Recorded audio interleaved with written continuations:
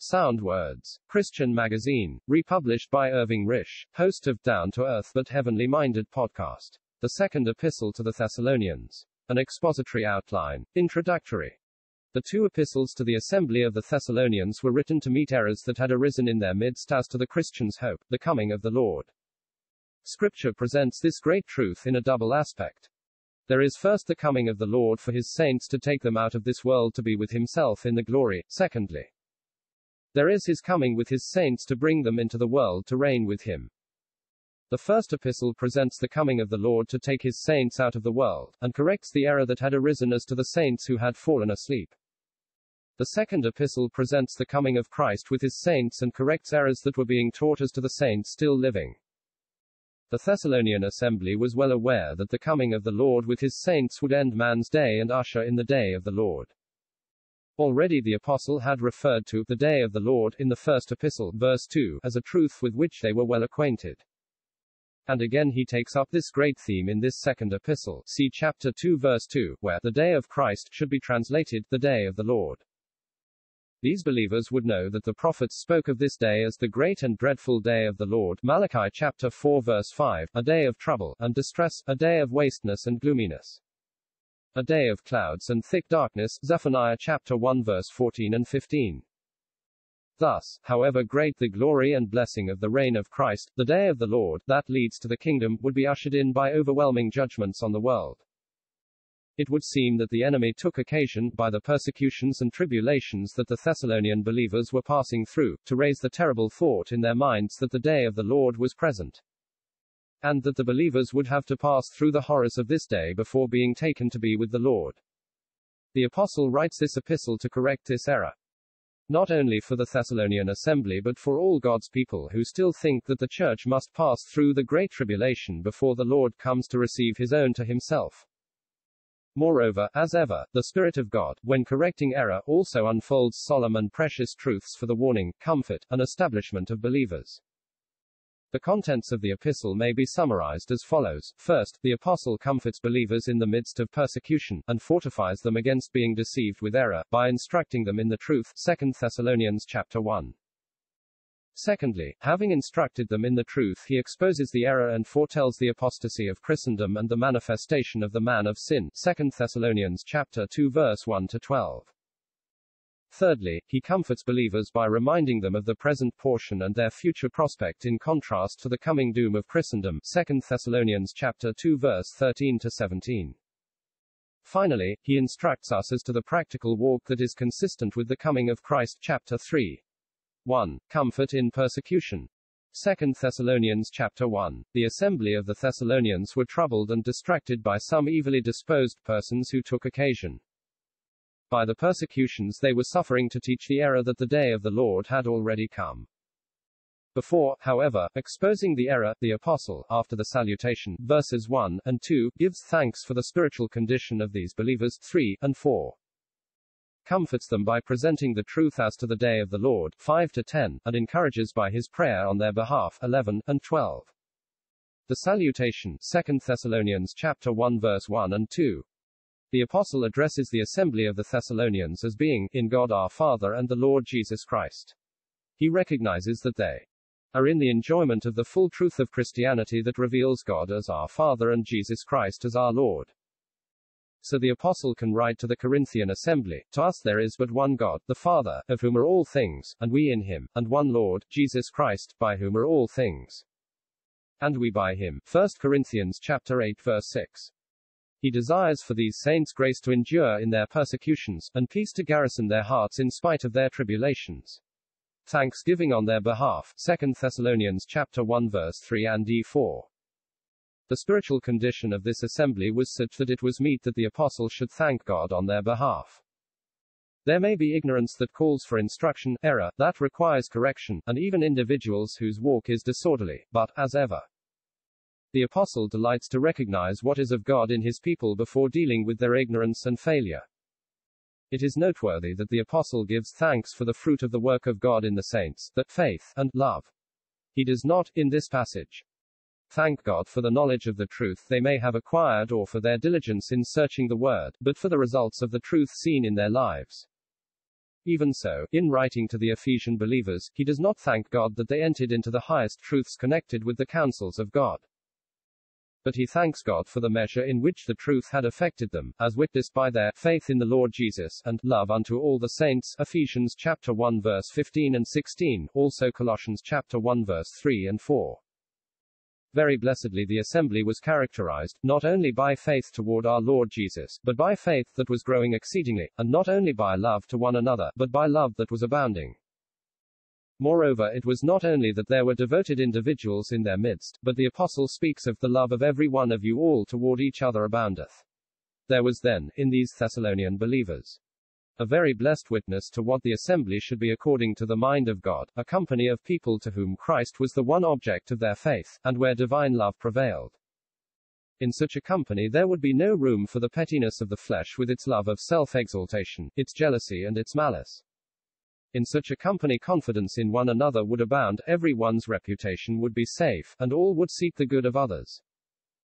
The apostle says nothing, in these introductory verses, of their hope, as in the first epistle. Probably their hope had become a little dimmed by the false report that the day of the Lord was already present. The effect of this epistle would be to revive their hope so that later he can close the corrective part of his epistle by reminding them of the everlasting consolation and good hope given to us through grace. 2:16. 2 Thessalonians chapter 1 verse 4. An assembly where faith was growing and love abounding would not, either in that day or this, escape the attacks of Satan. So we learn they were passing through persecutions and tribulations. Nevertheless God allowed these trials for the testing of their faith, for the proving of faith works endurance. James chapter 1 verse 3. With the Thessalonian believers the efforts of Satan had only been a means of drawing out their faith in Christ, their love to one another, and their endurance in trial. Such qualities called forth the thankfulness of the apostle to God and enabled him to glory on their behalf in other assemblies. Every effort of the enemy is to weaken faith in Christ, to break up love between one another, and to lead us to resent evil rather than patiently endure.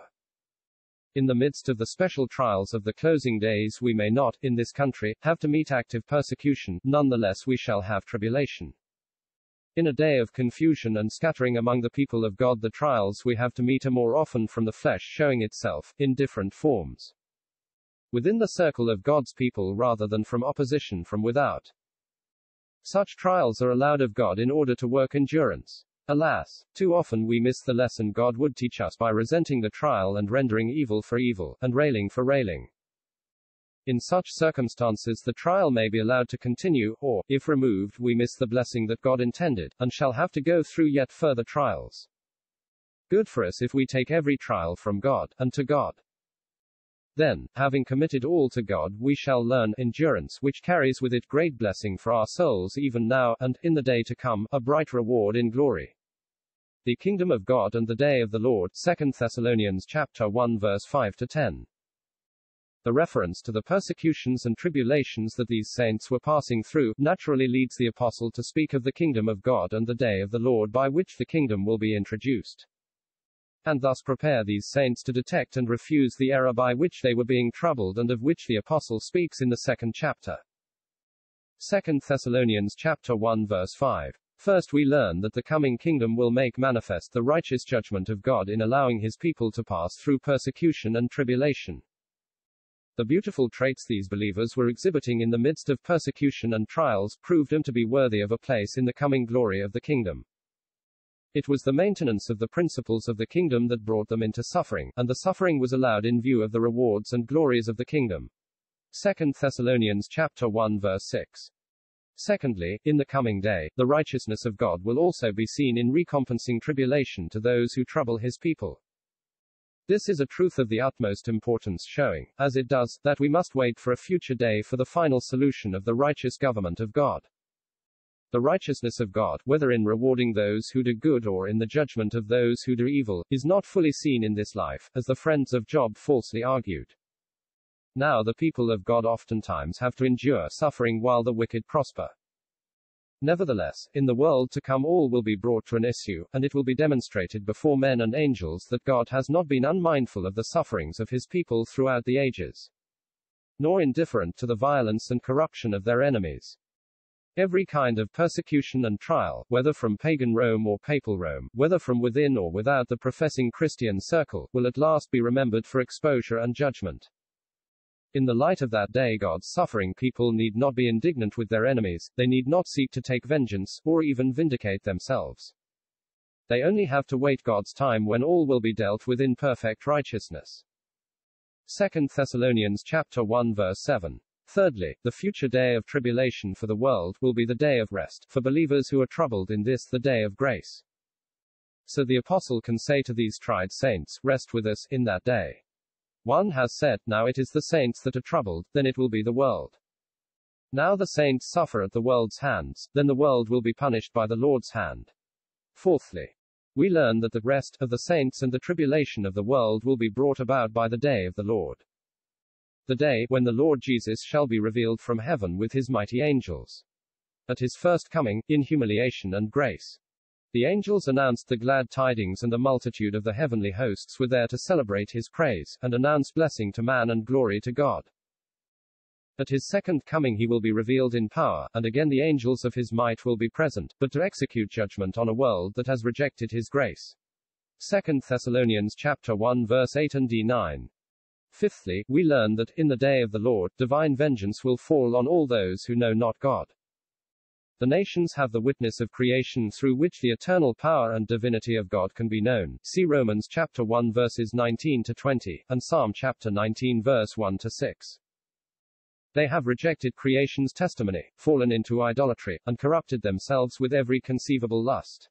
All this evil has not been passed over, it will be dealt with in the day of the Lord. Their ignorance of God is an ignorance that has had opportunity of knowledge but rejected it.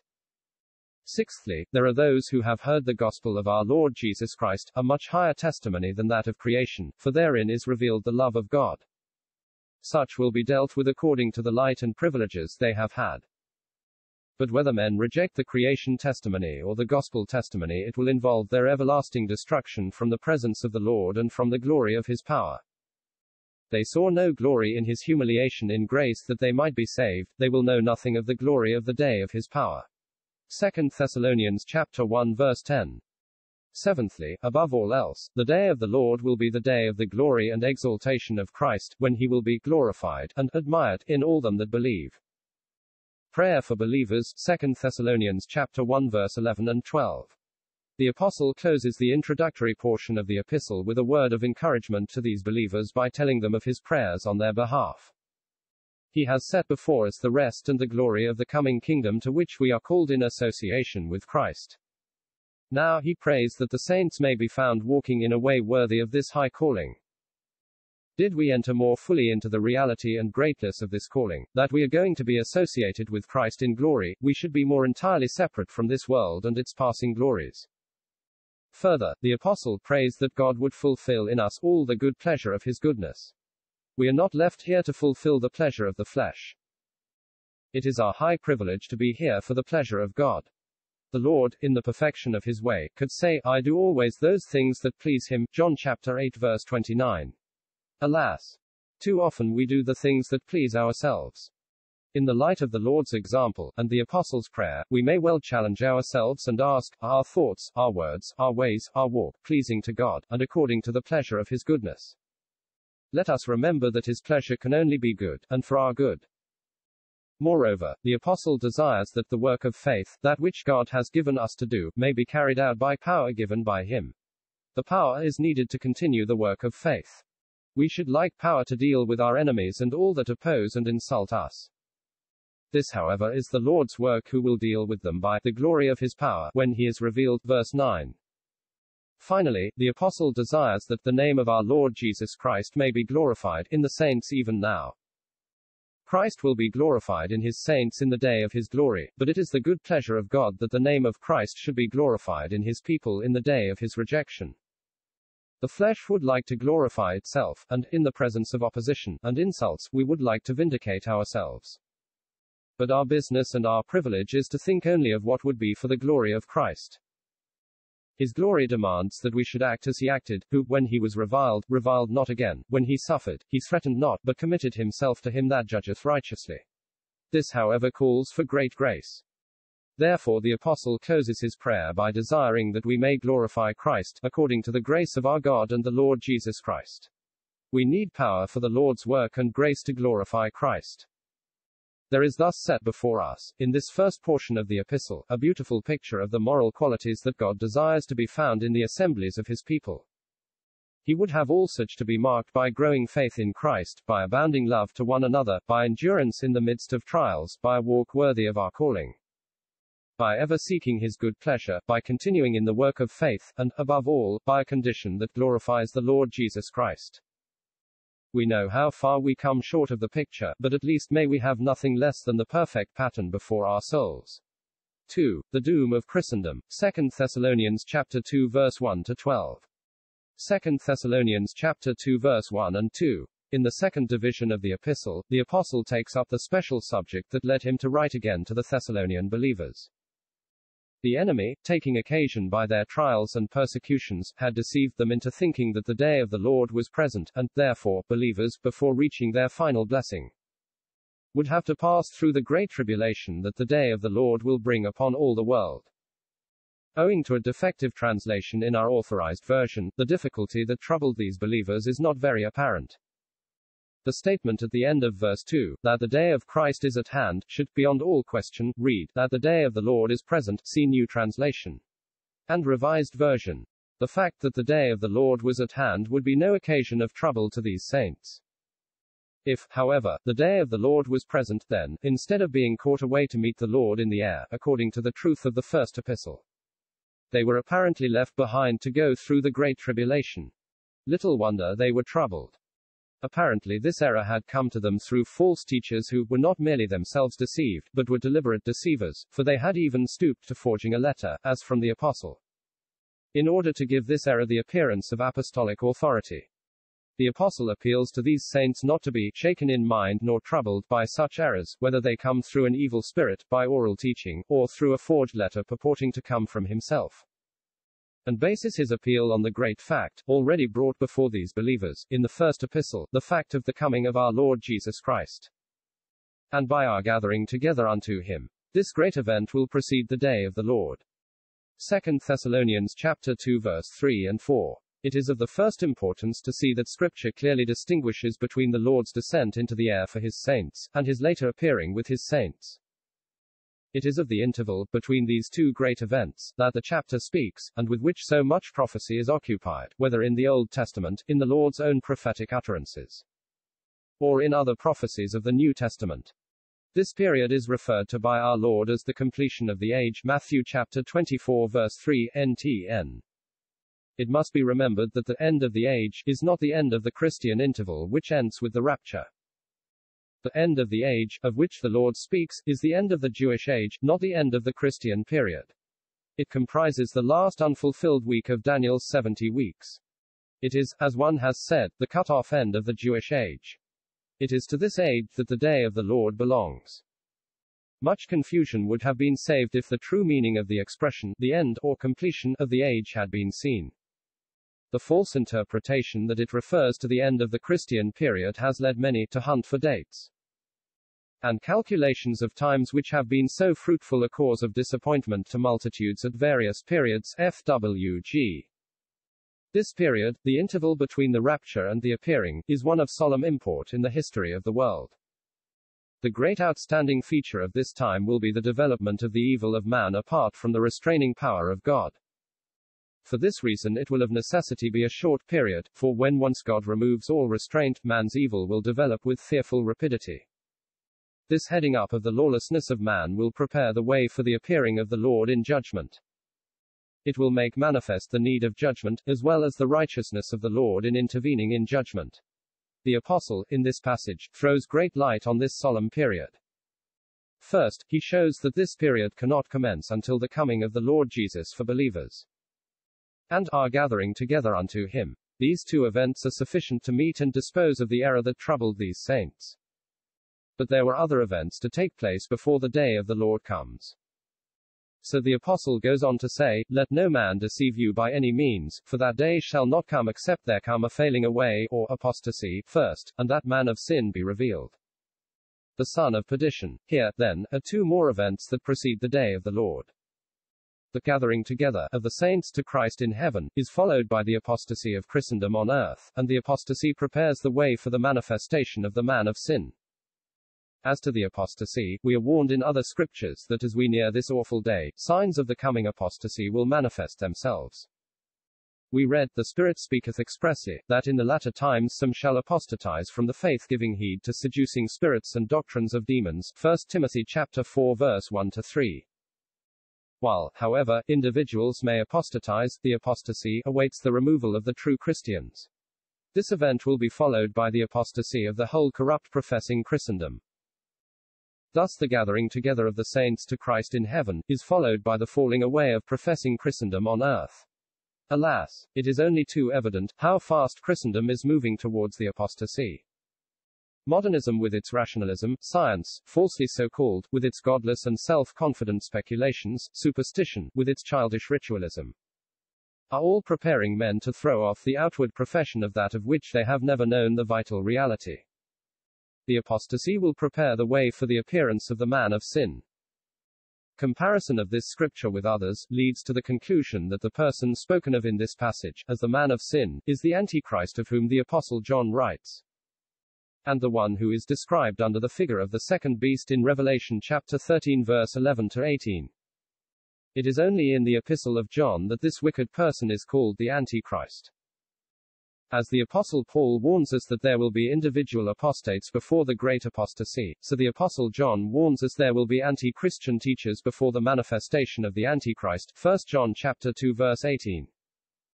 The Antichrist is not to be confused with the blasphemous head of the revived Roman Empire, described under the figure of the first beast in Revelation chapter 13 verses 1-10. The Antichrist will be the vessel of religious energy and opposition to Christ. The revived head of the Roman Empire will be the leader in evil public government. One will wield evil religious power, the other evil secular power.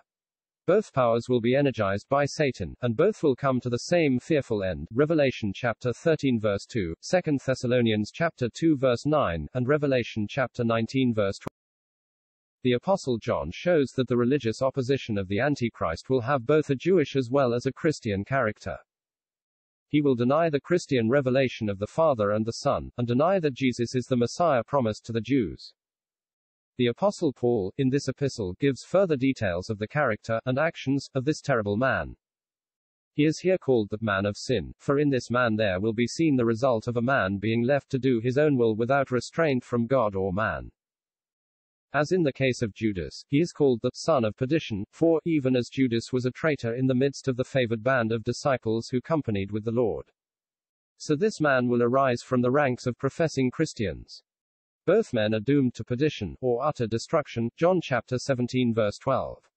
As to the activities of this wicked man, they all express religious wickedness, rather than secular misgovernment, being impious toward God and seductive toward men. He opposeth and exalteth himself above all that is called God, or that is worshipped. In this man will be expressed all the enmity of the human heart to God, which is the effect of sin. Moreover, the man that seeks to dethrone God is set upon exalting himself. So we read of the man of sin that he not only opposes God, but he exalts himself. So boundless is the pride of man that it would seek to exalt man above all that is called God, or that is worshipped. Further, this fearful man defies the God of Israel, for he himself sitteth in the temple of God, and would seek to eliminate all faith in the one and unseen God. For he shows himself that he is God. One has said, there is thus concentrated in this man of sin all the power of sin, all the enmity of the human heart to God, all the pride that exalts self, all the defiance of the human heart against every revelation of God, whether in nature, in Judaism, or Christianity. In this person God is excluded from the earth, and man arrogates to himself the place and honor that alone belong to God. 2 Thessalonians chapter 2 verse 5-8. In the course of his description of the coming Antichrist, the apostle stops to remind us of what is taking place at the present moment, while the true Christians are still on the earth. First, in the goodness of God, there is that which holds back the revelation of this terrible man of sin. Secondly, though the goodness of God holds back the full manifestation of wickedness, yet the evil that leads to the apostasy, and the revelation of the man of sin, is already at work. This iniquity was, indeed, at work in Paul's day, for he has to say, it doth already work. It has continued working all through the Christian period, though in a secret way. And therefore is called, the mystery of lawlessness. The great restraining power is spoken of as a person, and one who is present upon the earth, but who will soon be gone, so we read. He who now restrains until he be gone, NTN. There is only one to whom this can refer, the Holy Spirit. It is not merely the presence of true Christians that hinders the full development of evil, however much the Holy Spirit may use such in restraining power. But it is rather the presence of a divine person who restrains the power of Satan. Thus the mystery of lawlessness, though not set aside, is at present restrained, a truth that gives great comfort and confidence to the Christian. When the Holy Spirit is gone, the restraint will be removed, and the mystery of lawlessness will stand revealed in the lawless one, New Translation. The consummation of evil in this man of sin will call forth the righteous judgment of God. The Lord Jesus, the one to whom Antichrist is in deadly opposition, will consume this wicked man with the spirit of his mouth. This, surely, is the sharp sword that proceeds out of his mouth, of which we read in the Revelation, and doubtless symbolizes the word of God applied in judgment. This sword of judgment will be wielded by the Lord Jesus at the appearing of his coming, NTN. It is well to note the difference that Scripture makes between the coming of the Lord for his saints, and his coming in judgment. When the apostle speaks of believers gathering together unto him, his coming or presence is named, but not a word about his appearing, verse 1. When the lawless one is dealt with in judgment, it will be not merely at the coming of the Lord, but at his appearing. He can, and will, come for his saints without appearing to the world.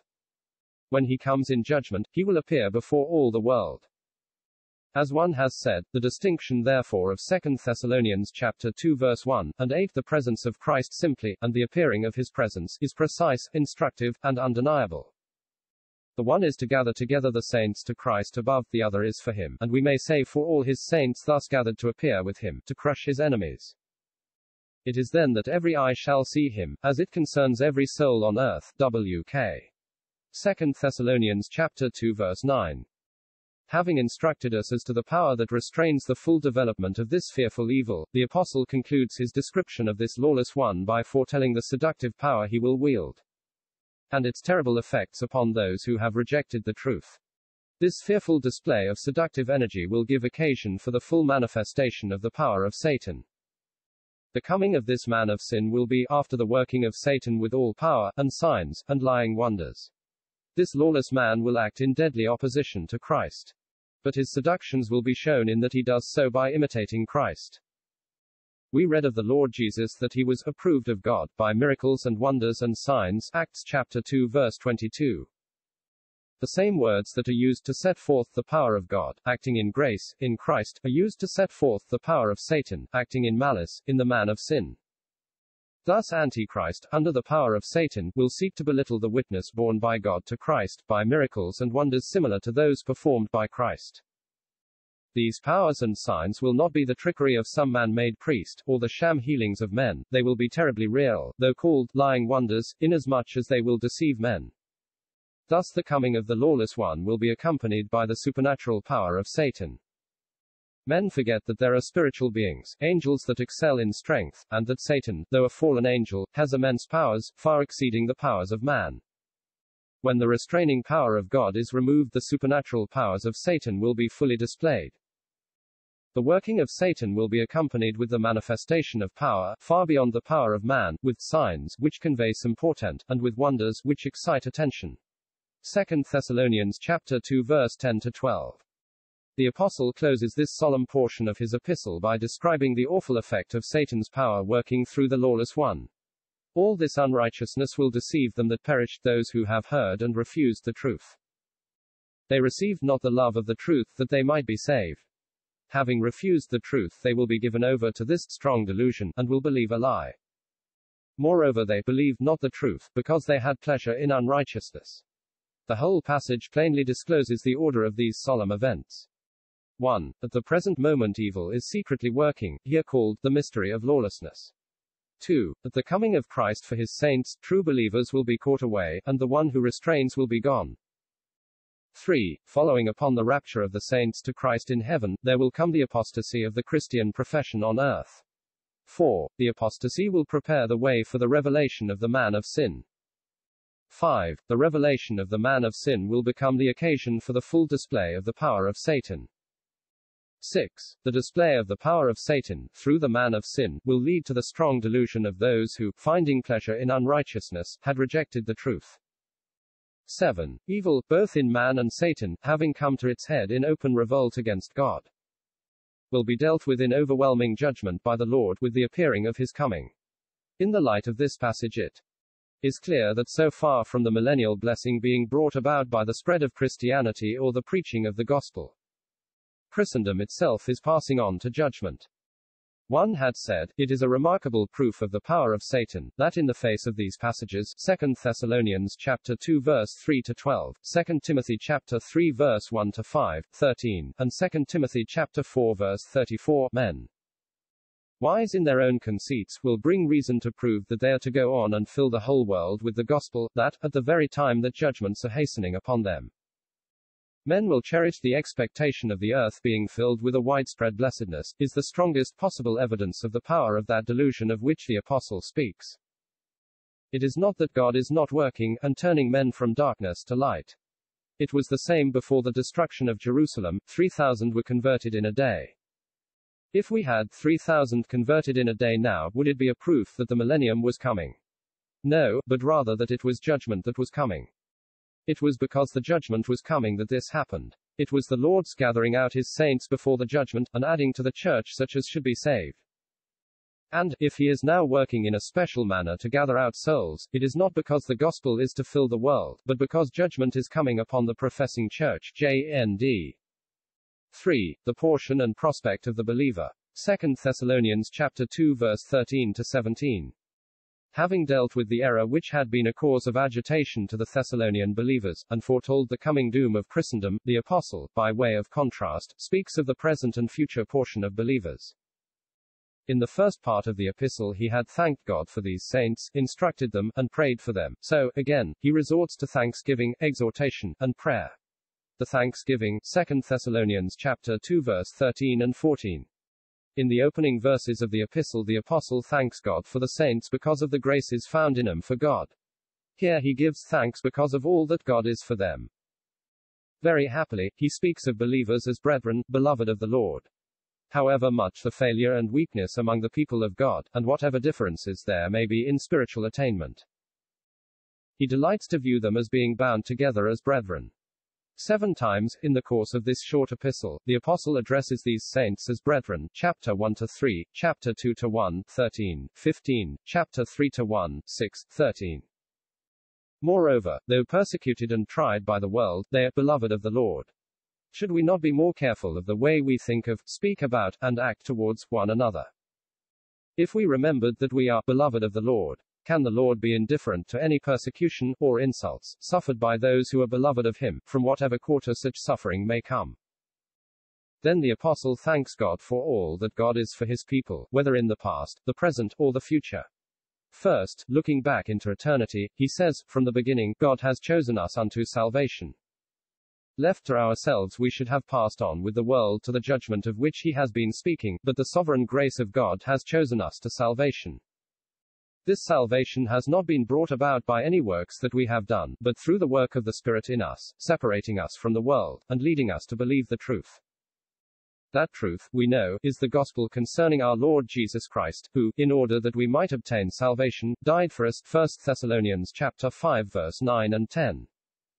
The apostle thus draws a contrast between believers and unbelievers, of whose doom he has previously spoken. Unbelievers, wrought upon by Satan, received not the love of the truth, and come under condemnation. Believers wrought upon by the Holy Spirit, believe the truth and obtain salvation.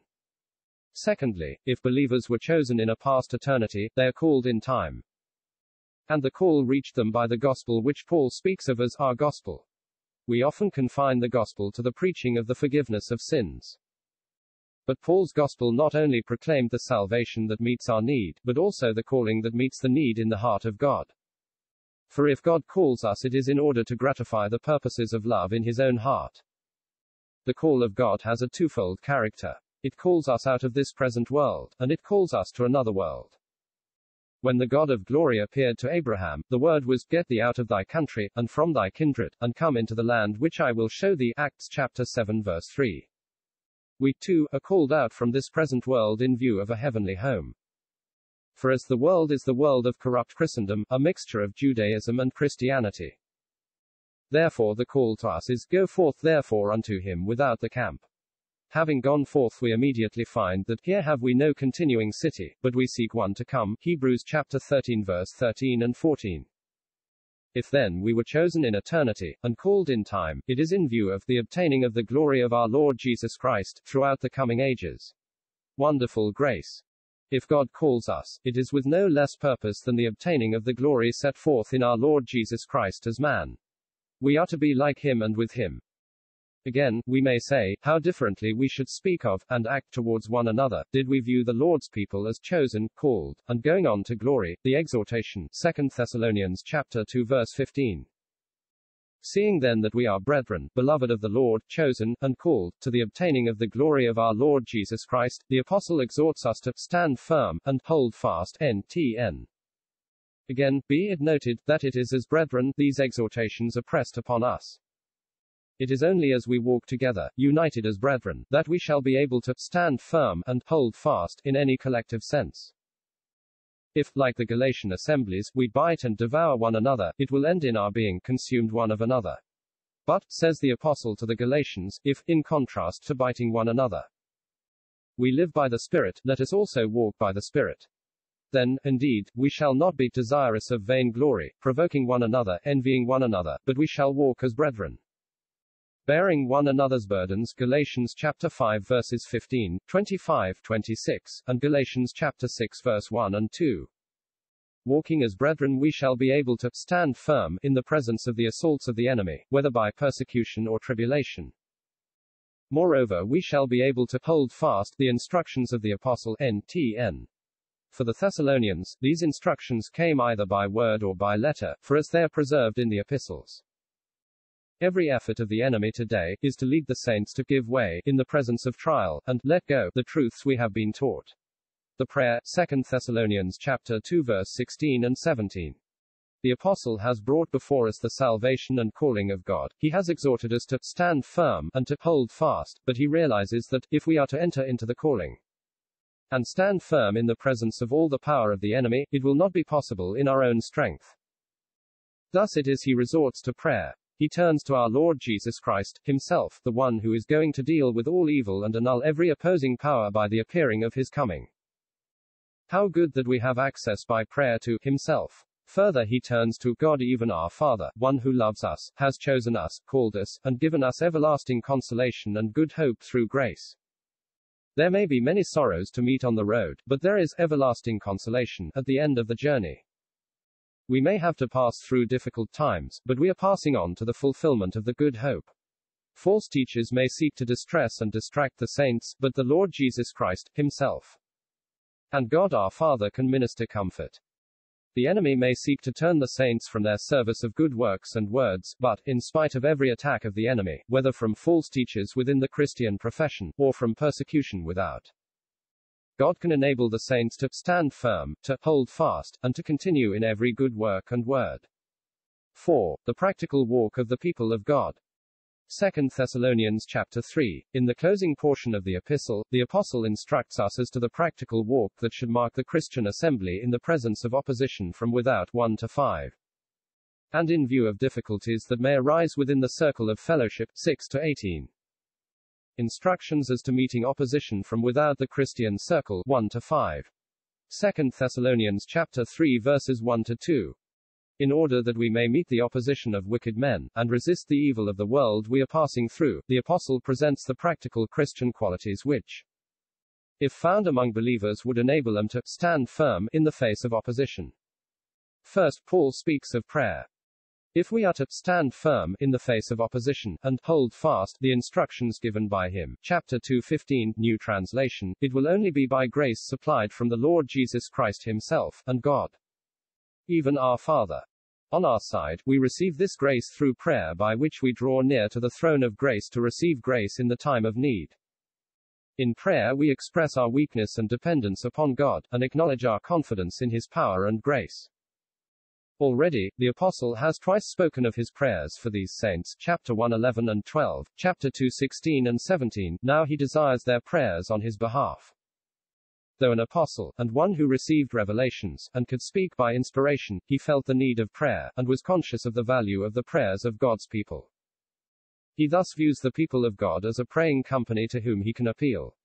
The particular request that he desires brings out another mark that should characterize the Christian company. They should be a company of believers in whom the word of the Lord is glorified. The apostle gladly admits that the gospel was glorified in these saints, but realizing the opposition of the world, and that he, himself, was a very special object of the attacks of unreasonable and wicked men. He desires their prayers that he may be delivered from such. He personifies the gospel and views it as actively pursuing its course. Where the gospel is received, and fruits produced, and lives are changed, as in the case of the Thessalonian saints, the gospel is indeed glorified. Nevertheless, a gospel thus glorified will raise the opposition of wicked men who find in these changed lives a condemnation of their own lives. 2 Thessalonians chapter 3 verse 3. Further, in order that the word of the Lord may be glorified, we need to be established in the truth, and Paul is confident that the Lord, in his faithfulness, will establish the saints. Wicked men may oppose, but the Lord is faithful to his own. Our safeguard against error, and every form of evil, is found in being grounded in the truth. If the Lord establishes us in the truth, we shall be kept from the evil. Our care then should be to pursue the truth. I would, says the apostle, in another passage, have you wise unto that which is good, and simple concerning evil. Romans chapter 16 verse 19. 2 Thessalonians chapter 3 verse 4. Moreover, the Christian company is to be marked by obedience to the instructions of Scripture. It is true that the Lord alone can establish us in the truth and keep us from evil. Nevertheless, on our side there is to be the readiness to obey, as the apostle can say, we have confidence in the Lord touching you, that ye both do and will do the things which we enjoin you. We may thank the Lord when his people do obey. But only deep confidence in the Lord will enable us to say that they will do, and thus continue to obey. We need not only present obedience, but continuance in obedience come what may. Good for us to be found amongst those who both do and will do. 2 Thessalonians chapter 3 verse 5. Further, the apostle says, the Lord direct your hearts into the love of God, the one through whom, at such a cost, all the love of God has been fully revealed. Is the one who alone can direct our hearts into that love. In the woman by the well we see not only the way in which the Lord declares the love of God to a sinner, but also the tender way he takes to direct her heart into that love. Finally, the apostle desires that we may be led into the patience of the Christ. NTN. Christ is waiting to receive his saints at the rapture, and to reign with his saints at his appearing. He would have our hearts marked by that same patience. Thus the apostle passes before us some of the marks that God would have to be found in every Christian company. They should be a praying people, in whom the word of the Lord is glorified, a people established in the truth and separate from evil, a company obedient to the word, walking in the love of God, and patiently waiting for the coming of Christ. A company thus characterized would be able to withstand the assaults of the enemy and the temptations of the world. Instructions as to meeting disorder within the Christian circle. 2 Thessalonians chapter 3 verse 6 to 18. Having instructed us as to the Christian qualities that will enable believers to stand against wicked men, and the evil of a hostile world, the apostle passes on to instruct us how to deal with disorder that may arise within the Christian circle. 2 Thessalonians chapter 3 verse 6. There were, at that day, as there often since, some in the Christian company, who walked in a disorderly way, and not after the instruction received from the apostle. We are solemnly enjoined, in the name of the Lord Jesus, how to act towards such. In the first epistle he had instructed the assembly that, if there were unruly people in their midst, they were to be warned. 1 Thessalonians chapter 5 verse 14. Here he carries his instructions a stage further. If the warning had no effect, those composing the assembly were to withdraw from the disorderly brother. His disorder is to be judged by the instructions of the apostle. 2 Thessalonians chapter 3 verse 7 to 9. Paul reminds these saints of his own life in their midst as an example of one who walked in an orderly way. His manner of life was the practical expression of his own instructions. In order that he might be an ensample to the simplest Christian, he refused to take any temporal help from these believers. He had the right as a servant of the Lord, to receive temporal help. 1 Corinthians chapter 9 verse 7 to 14. But for the good, he waived the right, and wrought in toil and hardship, night and day, to meet his own needs. Thus, his life became an ensample for all, and a rebuke to those who would not work. Apparently, if the enemy could not rob these saints of the truth of the Lord's coming, he sought to beguile them into abusing the truth, by leading some of them to give up the daily work under the plea of the immediate coming of the Lord. 2 Thessalonians chapter 3 verse 10 and 11. When present the apostle had warned them against disorderly practice, and that if anyone would not work, neither should he eat. In spite of the example of his life, and the warning of his words, there were some who declined to work and had become mere busybodies in other people's affairs. They were marked by disorderly walk, refusal to work, and unprofitable talk. From such we are to withdraw. As one has said, foolish talkers are maintained by the folly of hearers, and bread eaten without cost must find those ready to pay the cost. Foolish tongues would soon be quiet, if there were no foolish ears to listen. 2 Thessalonians chapter 3 verse 12. Having instructed the brethren how to act towards the disorderly, the apostle now makes a direct appeal to such, enjoining him, in the name of the Lord Jesus, that with quietness they work and eat their own bread. 2 Thessalonians chapter 3 verse 13. In the presence of disorderly persons we are to beware lest we grow impatient, or weary in well-doing. There is the danger that through weariness of constant exercise we either grow indifferent to disorderly persons, or deal harshly with them. 2 Thessalonians chapter 3 verses 14 to 15. If a disorderly person persists in disregarding the instructions of the apostle, we are to mark that man, and have no company with him, that he may be ashamed. Yet even so, we are warned against treating him as an enemy, he is to be admonished as a brother. We are to beware of a Pharisaical spirit, even if for a time we can keep no company with him, we are still to act in brotherly love. 2 Thessalonians chapter 3 verse 16. The apostle finally commits them to the Lord of peace. He can, under the guidance of the Lord, give us instructions, but only the Lord, himself, can give the saints peace at all times, and in every way. Disorder would make for disruption and conflict in the Christian circle. The Lord of peace would bring into the Christian circle that godly peace which soon he will bring into the kingdom, and where the peace of the Lord is, there the Lord, himself, can be. Hence the apostle closes with the desire that the Lord himself may be with them all. 2 Thessalonians chapter 3 verse 17. The Thessalonian assembly had, apparently, been disturbed by a letter professing to come from the apostle. Hence, in his closing salutation, he tells them they may be assured of the authority of his letters by finding the salutation attached in his own handwriting. 2 Thessalonians chapter 3 verse 18. He has desired for us peace from the Lord of peace. Now he closes with the desire that the grace of our Lord Jesus Christ may be with all. If the instructions of the epistle are to be carried out, it will only be by a company maintained in the peace of the Lord, with the Lord himself in the midst, and under the constant supply of his grace. H. Smith, and Saviour, 'tis thee from on high we await till the time thou shalt come, to take those thou hast led by thine eye to thyself in thy heavenly home.